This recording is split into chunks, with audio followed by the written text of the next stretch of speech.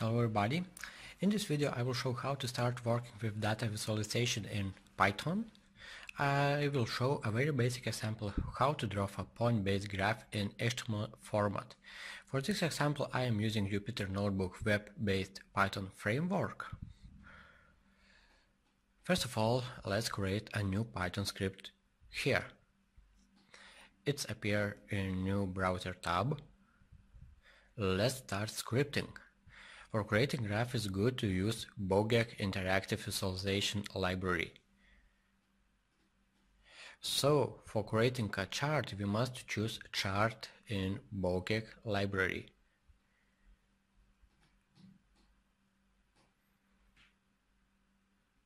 And import scatter module from there. Scatter pass the attribution data to dataframe like axis labels and variables. The next step is to import Pandas library that is for data structures and data analysis.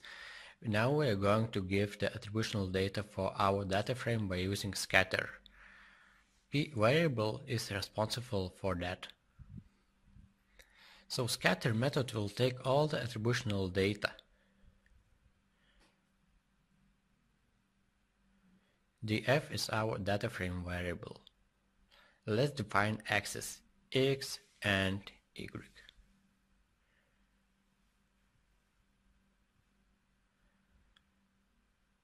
Let's name x-axis as x capital and y-axis as y capital.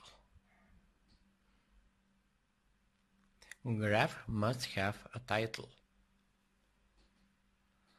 Let's name the title as currency rate.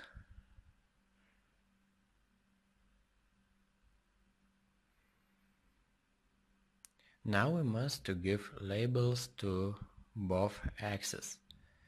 First, for x-axis label is, for this example, days of months. And label for y-axis, let's say the label for x-axis is value the currency rate USD dollars versus euros.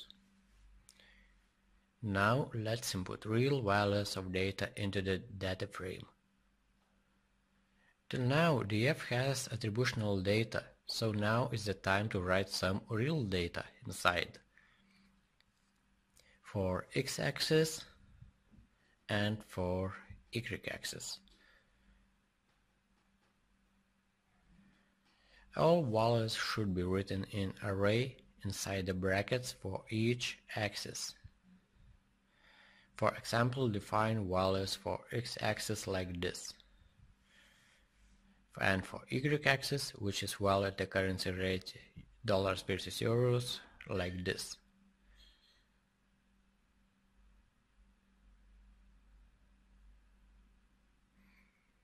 As you can see, here are float numbers inside this array. Okay, for write our result to some kind of file for publishing, we must care about output. For this we have to import output file class from Bokeh library. Now we're able to define the output file name and directory. It is only one simple line, as you can see here. Just write the name of result file as you wish to get, and that's all. Don't forget to add HTML extension to the end of file name. Now we achieved the final step of this project. It is publishing in your browser. For this purpose, just import show class from Bokeh. What is the rest is just to call show command for demonstrating the result at the end of the code. Be careful, we output variable p, not a df because of scatter. Oops, we got error concerning df variable. It's logical. We did not define df variable in our code.